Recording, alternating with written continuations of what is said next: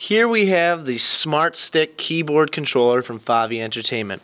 Taking a look at the device, we can see that there is a mouse pad here on the right side, a full QWERTY keyboard. Looking at the bottom, we can see that there's the USB charge port. At the top, there is a laser pointer. You can go ahead and see it on the TV right there.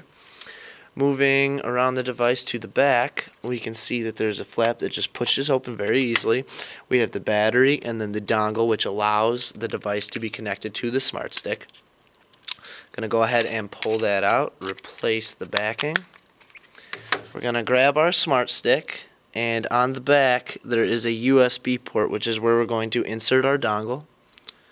And then we're going to go ahead and plug the device into the back of the TV, and it'll be ready to go.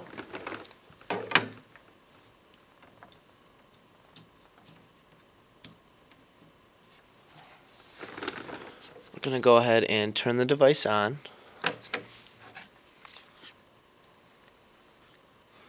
And with our wireless keyboard, you can see we can navigate around the screen.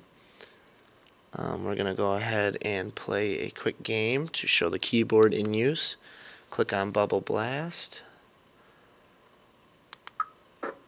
Hit play.